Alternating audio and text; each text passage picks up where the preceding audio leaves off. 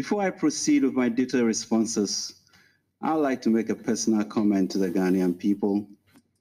Since the Ofori-Atta government came into office in 2017, everything we have sought to do was aimed at making the lives of the people better.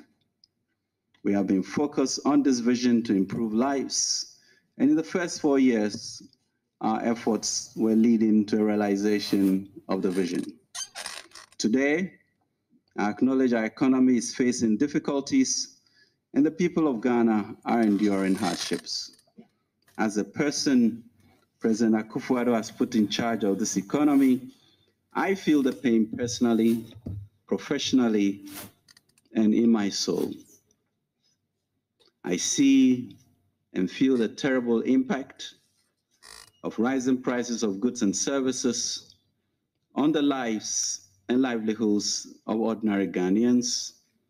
I feel the stress of running a business, but it is the strength and perseverance of the Ghanaian people that inspire me and my colleagues in government every morning.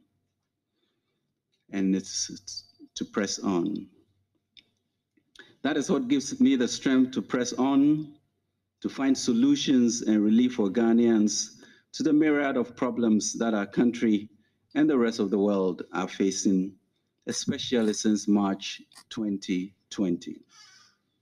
Co-chairs, let me use this opportunity to say to the Ghanaian people what I believe, with courage, every finance minister around the world may wish to say to their people now.